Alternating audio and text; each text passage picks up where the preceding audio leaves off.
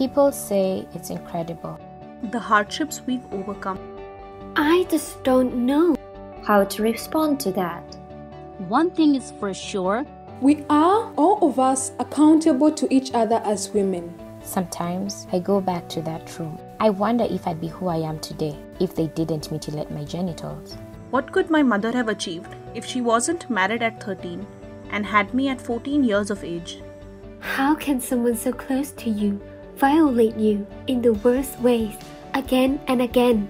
The women in my village still suffer. If we didn't even have the right to vote, where would we be? It is not easy when no one around you understands, when even you don't understand. Many people still don't understand that for young girls, menstrual rights are human rights. But I could make a small difference for those women. With the right to vote, we pushed for change.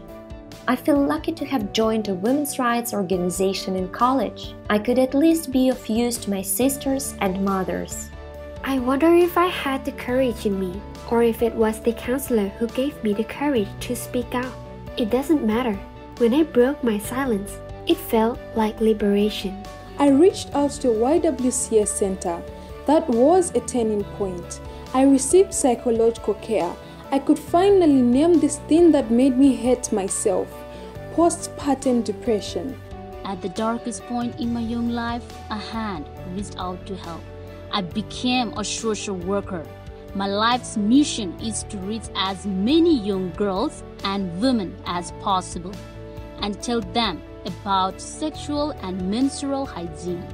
It could have ended for me in that room, under the blades. But it did not. I was not going to live as a victim, as a survivor. I wanted to be treated as a human being. For that, each of us has to recognize our common humanity. Power structures prevent young women and girls from knowing and claiming their human rights and achieving their full potential.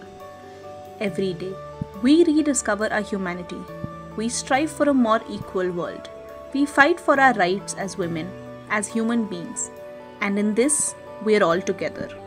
When women rise to leadership, they transform power structures and policies around human rights, gender equality, peace, and justice.